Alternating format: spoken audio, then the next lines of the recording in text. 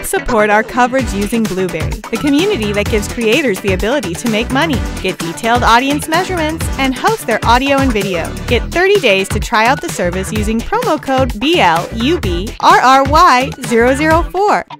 Hello Internet, I'm Scott with PLUGHITZ Live, part of the Tech Podcast Network at CES 2025.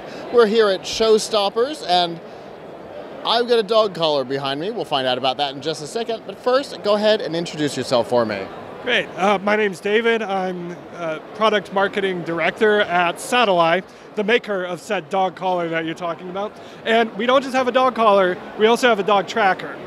And I'm going to let you know just up front, like these aren't just normal things because these are the world's first satellite and AI-driven pet wearables. All right, so that's two separate claims. Let's do one at a time. Let's talk about satellite first. Where does the satellite come into play? Okay, so the satellite comes into play. It's a bit stronger on the tracker than the collar because the tracker integrates a Qualcomm 9205S modem, which gives it a direct satellite uplink. So it's always sending a signal even away from terrestrial cell phone towers. But both products work with GNSS, which is a global navigation satellite system, to work with 5 satellite constellations to provide connectivity in 180 countries over 680 networks. Oh wow! Yeah, that's a lot of coverage. I think so. I mean, basically, what we're looking for is to be able to provide worldwide coverage. And obviously, that's much better than, say, just one that connects to T-Mobile and crosses its fingers and hopes. You've got the ability with the that's the square one, right? The tracker to connect to the satellite. So even if you're away from cellular, you've still got data? That is my understanding, yes. I do have to admit I'm not the engineer on this, but from the questions I talked to the engineers and the way I understand it, that is the case. Very cool. Now, let's talk about the AI side of this. Where is AI coming into play in a dog collar? So the AI actually really combines with our health and behavior tracking as well as advice for training your dog. So our company's background with our founders, their background was in human smart wearables. And so they've kind of found ways to adapt a lot of that technology to be better suited towards pets. And first is adapting the sensors to be able to detect these things in pets in the first place. And then the second part is being able to collect the data to say what's going on with your pet. And where this really goes to the next level, I think, over what's currently available is not only does it provide these baselines about your dog and what their activity habits have been over time, even with the tracking, it can show you where you've been over time, by the way.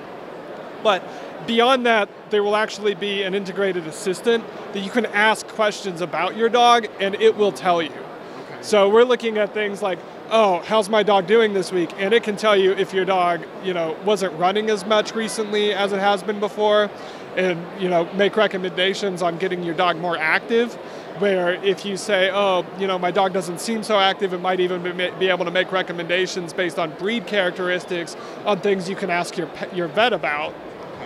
So, for instance, like common problems for certain breeds, then it would say, hey, talk to your vet about this, but, if you really don't know what's going on, definitely go to a vet. And this can really combine with the health tracking to say, something's going on and alert you. That's cool. I hadn't considered applying the AI to look for like breed specific health conditions based on activity. That's interesting. Yeah, that is one of our goals, and we already there's already information about common breed problems. So this is a relatively easy place to start. People have known for a long time, at least with purebred dogs, what are the common problems. And then, as we get more data, we can expand that to be able to cover more and more dogs. And even beyond breed, I think every dog is unique and distinctive.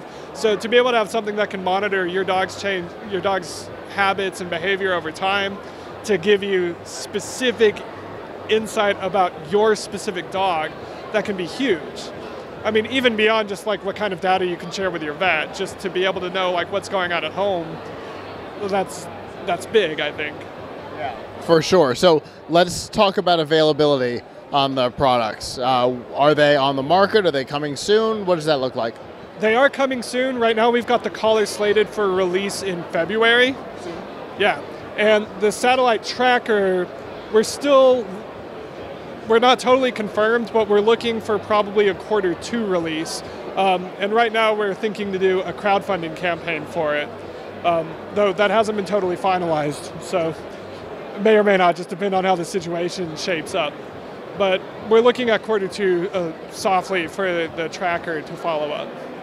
Very cool. And if people want to follow the journey, find out when they launch, things like that, how can they do it? Great. So probably the best way would be to follow our social media, which would just be our brand name, SATELLAI. And I'm sure you can find us on Facebook, Instagram, all that good stuff. And for our website, we're SATELLAI.com. So SATELLAI.com. SATELLAI.com. So hopefully that gives you everything you need to know. And you can always contact us directly. We have contact information on our website as well. Perfect. Well, thank you so much for taking the time to talk to me. These things are really interesting, and I can't wait to see them on the market. My pleasure. Thank you so much for your time. For continuing CES 2025 coverage, stay tuned to PLUGHITZLive.com. The Tech Podcast Network's CES 2025 coverage is executive produced by Adam Barker. Technical director is Kirk Corliss. Associate producers are Nancy Ertz, Tracy Ingram, Xerxes Goddard, Brandy Jackson, and Aviva Cram. Voiceover by Aaron Hurst. Our hosts are Marlo Anderson, Don Bain, and Scott Ertz. Studio and equipment are provided by PLUGHITZ Productions. The TPN studio executive is Todd Cochran. This has been a Tech Podcast Network production, copyright 2025.